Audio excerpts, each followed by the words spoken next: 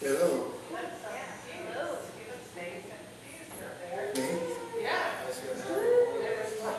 This is. He was visualizing the Lord giving him all the wine.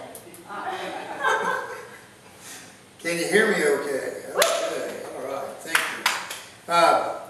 Josh, I'm going to be reading out of the Amplified Bible, and I'm going to start off in 1 John 3,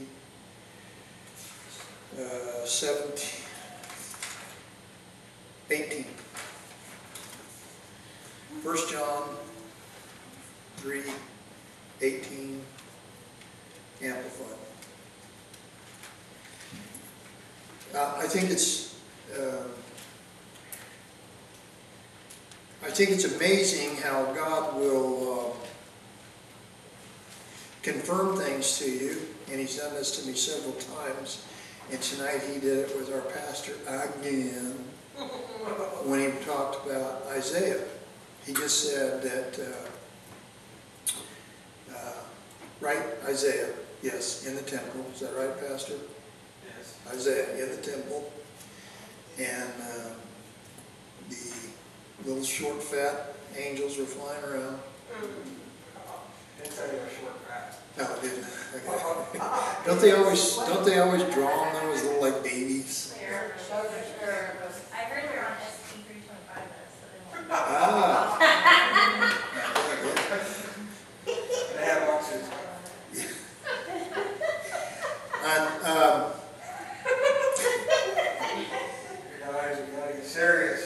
and he said that the glory of God came into the temple, and that he immediately felt convicted or condemned because basically it was the presence of God that brought in he looked at his own filthiness. Why?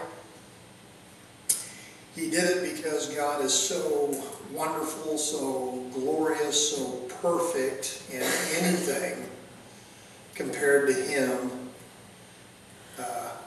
leaves wanting. And so when God appeared to him, he felt this uncleanness in himself. And that's why the cherub came up to him and put the coal on his lips. He was reminding him, or telling him, that what God declares is clean is clean. Yeah. It's funny because this is exactly what I wanted to talk about tonight. In 1 John 3:18, the Amplified, it says, Little children, let us not love merely in theory or in speech, but in deed and in truth, in practice and in sincerity. By this we shall come to know, perceive, recognize, and understand that we are of the truth, and can reassure, quiet, conciliate, or pacify our hearts in His presence. Whenever our hearts, in tormenting self-accusation,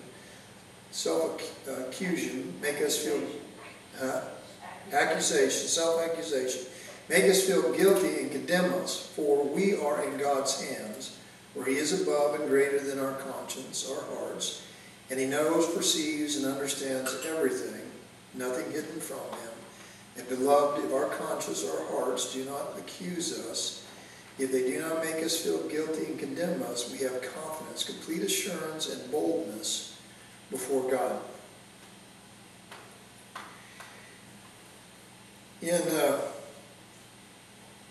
In James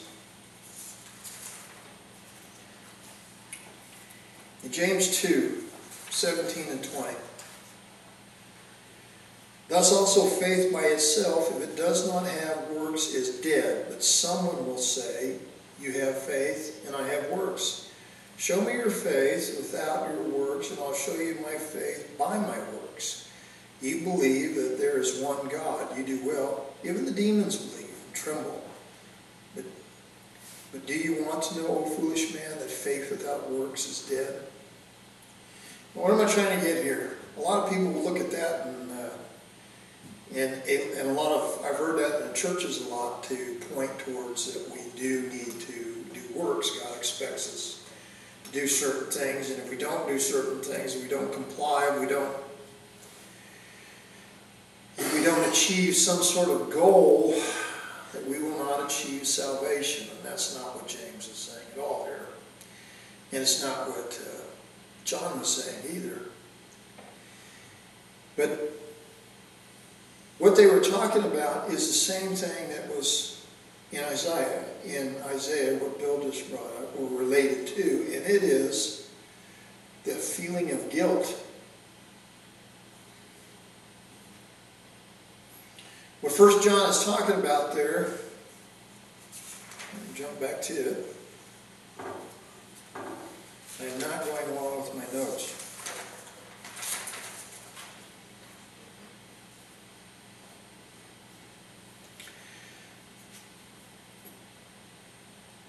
In the beginning of the chapter 3 of 1 John, he says that God calls us his children, and he calls and counts us as his children. And what a glorious and wonderful thing this is. What an honor our Heavenly Father has bestowed upon us by calling us and counting us his children. So John isn't trying to make the argument that you're not his children. He starts out in the chapter by saying, you are his child. We are his children.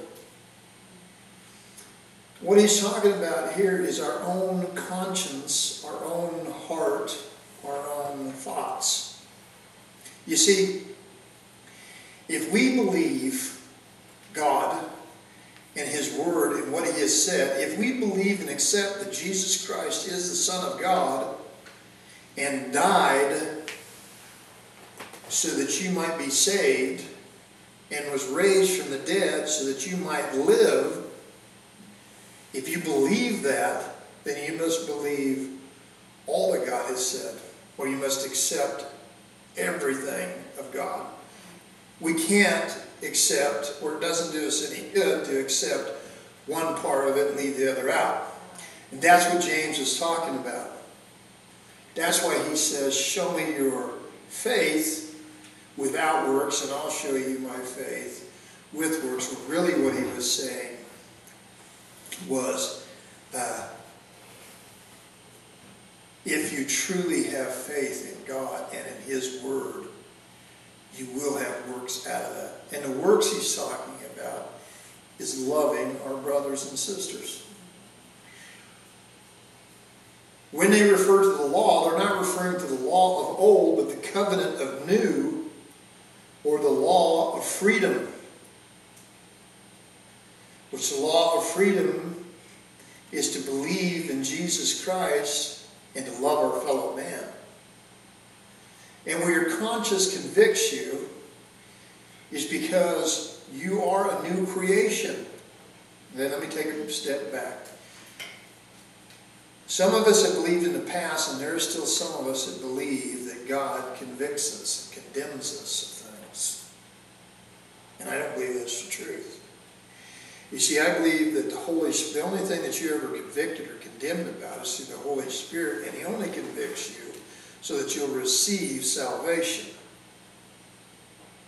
The conviction and condemnation comes from when we do accept Christ and we are born again and we are given a new spirit, or we become a new man. Our heart, our mind, our thoughts doesn't go along with the believe in one part and not believe in the other part. Our mind, our hearts can't put that together. It says, well, if you believe God has given you salvation, has freely given you salvation and goodness and kindness and love, and he wants you to love others as he does, and you don't, your heart doesn't understand that. And what it does is it brings conviction and condemnation onto you. It's your own heart, your own thoughts. It's the new creation that God gave you when you accepted Jesus. That's what condemns you. It condemns you because, like as in Isaiah, your spirit is in communion with God's spirit, and it sees what God does and what He has done. And your own spirit thinks that you don't measure up. It condemns you, it convicts you. What I'm talking about here and why I'm talking about this, and what in the world are you going down? Going this way, Scott. What I really wanted to talk about is I wanted to talk about the feeling of guilt. How many of you have felt guilty? How many of you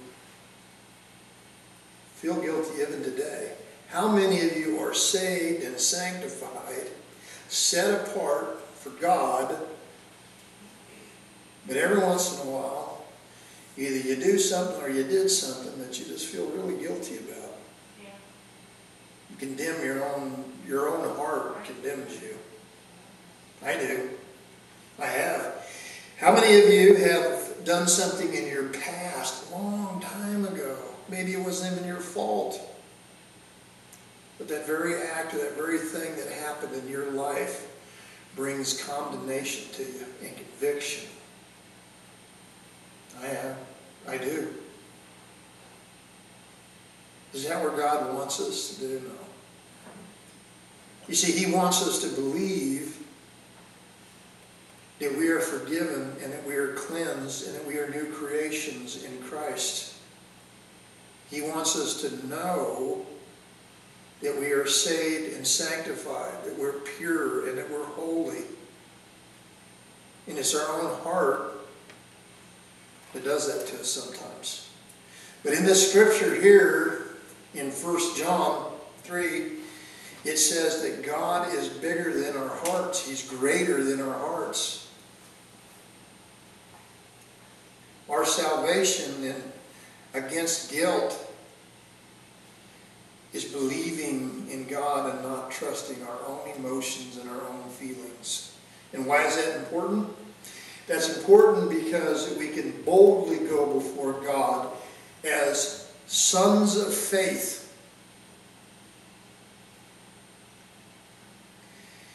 If you do not believe that you're worthy, it's hard to accept what God has given you. And it's even harder to go before Him in prayer and ask something and believe that you'll receive it because of guilt and condemnation. It is important that each and every one of us realize who we are and what Christ has done for us. It truly grieves my spirit. You know, I read something a couple days ago, and it's probably what started this thing off. I was reading it, and it was John Wesley. And he was talking about how back then or whatever, it was a common deal in his time period or something that men of cloth, clergies, would ask individuals, would come up to individuals and say, "Who do you belong to?" And if they didn't immediately say, "I belong to Christ Jesus," if they hesitated just for a minute, they would say, "I know who you belong to, Satan." Because a man of God would have spoke up immediately and said, "I am of God."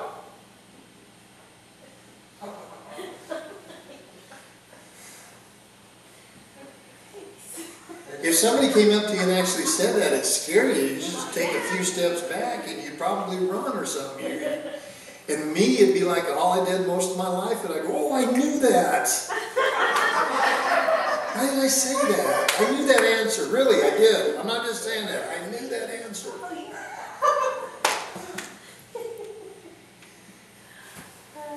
He realized that even the people that were of God, people that had accepted what Jesus Christ, were answering the same way or not answering the same way, however you want to look at it, And we're under condemnation, even deeper condemnation, because of what the clergy was doing with them. But that what he was looking for is that first question, that question that surprised people, threw it in their face, that they waited and hesitated, and sometimes they waited and hesitated because we weren't fully convinced that that was the answer, or that we really are God's and belong to Him. And that littlest of doubt is what hinders us from receiving all that God has for us. Isaiah, the example that Bill talked about, Isaiah went from feeling God's presence came in there. God was probably that day was like, I'm going to go down and visit him. I love him so much. He is so cool. And he is the right man for this job I got. I'm going to go down there and say hi to him and all that. And he gets down there, and then Isaiah goes to pieces and shaking. I'm like, oh, what are they going to clean? And it's freaking out all the time. His dad is going, hey, no, it's not like that. You're cool. You were the man of the hour. I love you. I want to come down here. I want to visit you and everything. And I need you to do something because I know you can do it. And Isaiah trembled in fear. Gideon did that same thing and hid from the Lord. After that, Isaiah went around 3 years naked. Around 3 years what? Naked, yeah. He was reaffirmed. Yeah, you got to be pretty bold to do the naked deal, don't you? I don't think you make it in churches today. No. The point I'm trying to make is this. We do blame things on the devil, and I believe sometimes the devil throws you a screwball.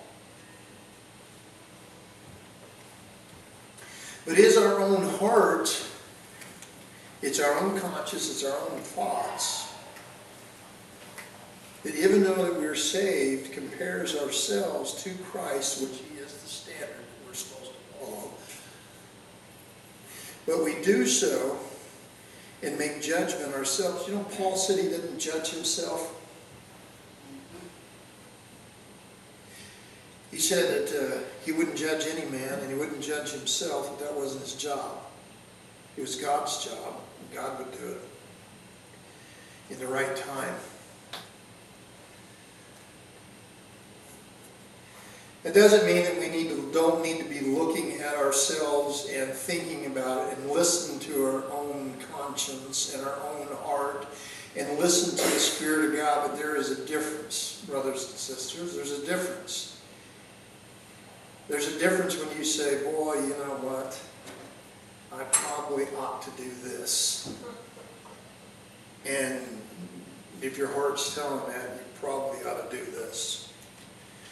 But that's different. That's not what I'm talking about. What I'm talking about right now is conviction, condemnation on your life that keeps you from receiving what your Father has for you.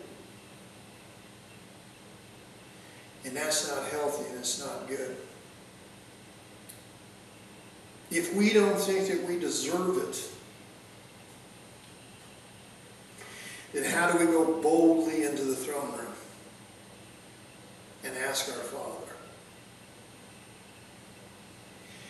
You are not perfect. There's only one that was ever perfect, and you are going to fail. And I don't mean to prophesy against you, but if you are perfect and you're continuing to be perfect, they would have hung you up. They would have nailed you to a tree.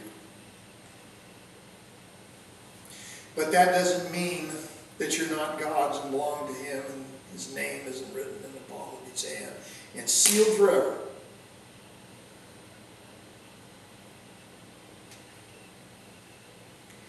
I believe, and I've talked about this before, I believe that we do have and need to make decisions. Every day in our life we make decisions. I just believe that. I believe God gave us a free will to make those decisions. And that in our walk, we make decisions daily. We decide whether we want to be nice to somebody or whether we want to be mean. We decide whether we want to drive over the speed limit or drive the speed limit, wear our seatbelts or not wear our seatbelts. We can disagree with it all we want, but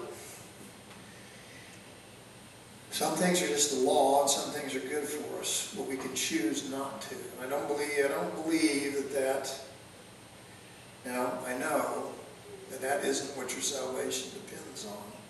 Your salvation depends on whether you've accepted Jesus Christ, that first He's the Son of God, and secondly, that He died for you. And that He rose that you might live with Him eternally. But the laws of freedom, the covenant that we're in now, the new covenant, there is sowing and reaping. There's decisions that each and every one of us make. The good thing about it is every time we make a decision, God multitasks, as I've talked to you a couple different times. And in this particular incident on, not James, but in 1 John, what he's talking about there, let's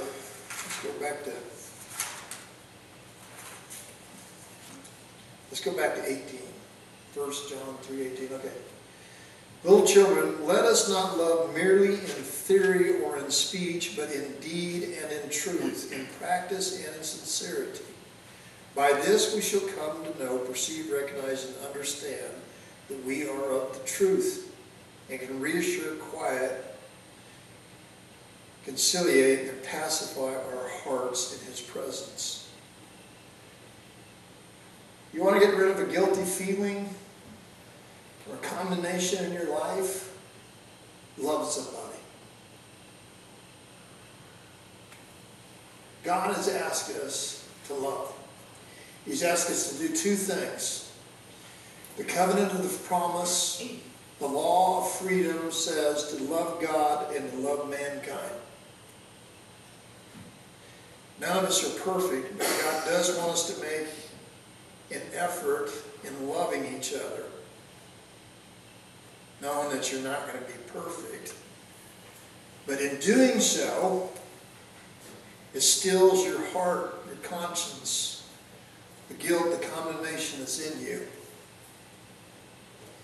Yeah, every day we got to get up and we got to make a decision to do certain things that maybe we don't feel like being, and that's being nice to that guy that you work with that is a total jerk. And in that way, when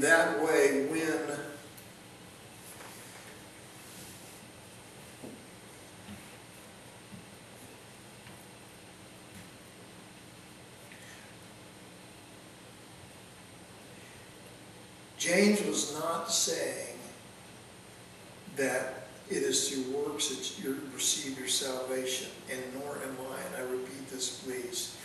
You'll never receive what God has you by works. It's only by accepting and resting in what He is. Yeah. But your heart will always find it difficult to buy into that God has given me everything when you don't obey what God has asked of you to do. No conditions on it. He just said, look, love me, love everybody. And your heart doesn't allow you to do one and not to do the other. That's what James was trying to say. If you really believe this, then he'll really believe that. That they're not separated.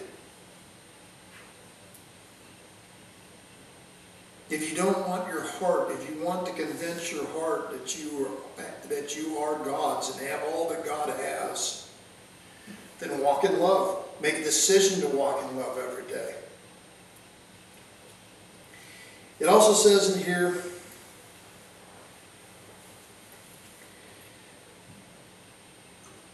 there's this guy named Barclay, and he was somebody. I don't know who he was. He was a Bible guy. You know who he was, Danny? Barclay? William Barclay? Maybe. And Barclay says this. He says, the perfect knowledge which belongs to God and to God alone is not our terror, but our hope. The perfect knowledge which belongs to God and to God alone is not our terror, but our hope. Is that terror like fear? Fear. What he's saying there is, we all are screw-ups, and we're all going to screw up every once in a while. But our hope is in the knowledge that God sees on our hearts. And he sees the love that's in us and the effort that we make. And even though we're not perfect, he knows our hearts. It's not a terror. We can't hide anything from God. He knows everything that we do. He knows everything that we're going to do before we do it. We should not fear that he knows that, but it is our hope. It is our salvation.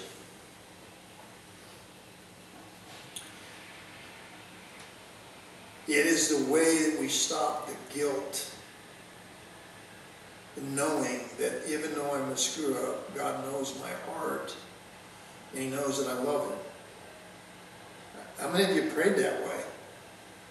I do all the time. Maybe you guys are a bunch of good guys. My neighborhood. Oh.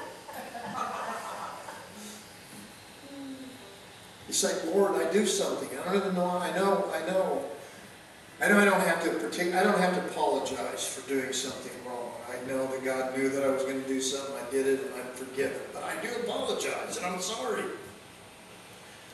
And my hope is that God looks upon me and sees that I'm sometimes lousy at this whole thing.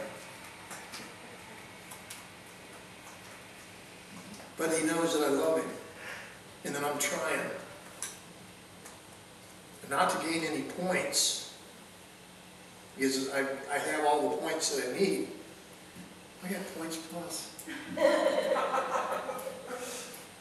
But I do it because I'm in love with the guy who loves me more than anything. And then my conscience is clear because I cannot separate the two between what he has given me and what he wishes me to do. That's what James meant. That's what this is telling us. We don't have any excuses not to love each other.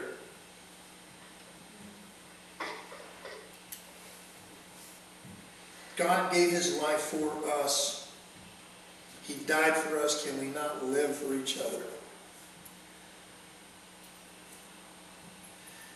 James says, to have faith without works, show me your faith without works, and I'll show you my faith with works. He meant that when you know the truth and you believe it, when you truly understand and believe what God has given you and who he is, then you will have a desire to do the one thing that he asked you to do. Apparently you got the first one down. What I want you to do is that second one. Love the people that I love. That's his commandment. Love me and love everybody else that I love. And when we make an effort for that, that's what that's talking about.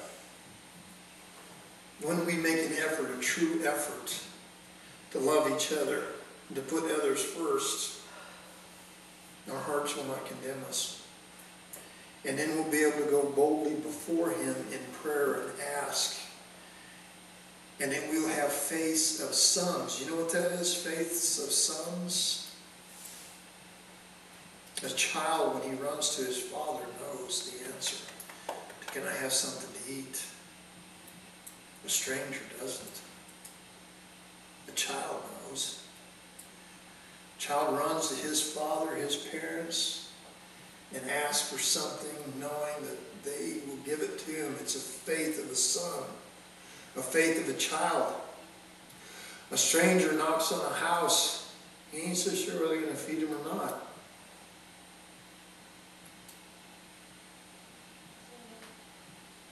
Loving others, in turn, is showing love to ourselves. It benefits ourselves. Like everything that God ever does, He never asks you to do something that don't come right back on you. Love so that your heart knows who you are in Christ. And it does not convict you. And then you may boldly go before your Father. Not in saying, I have done, but in knowing that you have faith in God and His Word and His commandments, and that you live in love and live in the new covenant and follow the law of freedom.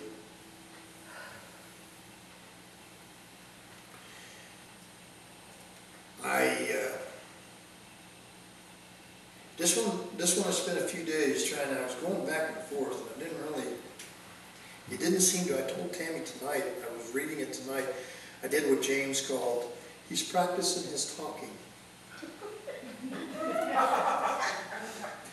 I usually go out on the porch, when I actually read it aloud, because if you read it aloud, it helps, that's supposed to help you when you read it aloud. If you want to do good reading aloud, then you need to practice reading aloud. I heard that once. Okay, so I'm outside on the porch, and the very first time I was out there, I think, Tammy said, James, where's Uncle Scott? And he said, he's outside practicing his talking. So now I just say, I'm going to go outside and practice my talking. I told Tammy when I came in, I didn't know where this was going to go. I wanted to talk about, I'm going to tell myself, and I'm going to wrap it up right now. The last few weeks I felt guilty about some things in my life. And I didn't like feeling guilty for them. And it made me, when I started feeling guilty, it took away a joy from me. It stole the joy from me. Boy, I didn't like it. For the last year, I've been waking up singing in a good mood. And I woke up like, I didn't have it. I was missing it. I let a situation that happened steal something from me. And it was me. God didn't leave me. He was always there. I didn't like that feeling of guilt. I wanted to know, what's the Bible say about feeling guilty? That's what led to this. Now, I also talked to my pastor about it. And I read and I prayed about it. 3 things you're supposed to do, right? Ask your wife first. Then go to God. No, that's not that. And then she says, go talk to the pastor. Yeah, she says talk to the pastor. Don't let, brothers and sisters, I'm going to close with this. This is what I'm saying. Do not allow yourself to get down, to feel guilty, to feel conviction, condemnation. Deal with it. Yeah. Find out what it is. If it's something that you need to do, if you need to go to apologize to somebody, then go apologize to somebody. If it's something you really don't need to be, it's just your wrong thinking. Like, okay, I'm feeling bad about that, and I really shouldn't even feel bad about that. But figure out what it is. Pray, go to God, talk to your pastor, talk to your wife, talk to a loved one. Get rid of that guilt and condemnation. Yes. Because it weakens you, it steals joy from you. It doesn't allow you to go before your Father, boldly before your Father, and ask what you will, expecting it to come. Guilt is a horrible thing. God doesn't want us to live that way. He does want us to compare ourselves to Jesus in a positive fashion, remembering that He lives in me.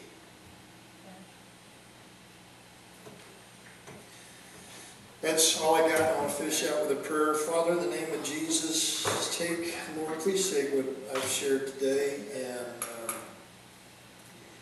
use it to help somebody.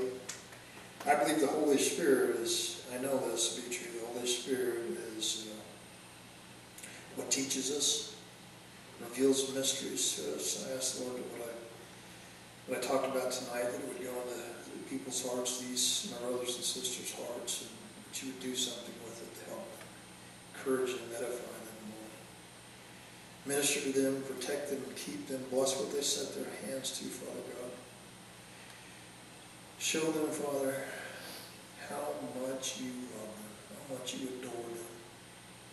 Help them to have a good week.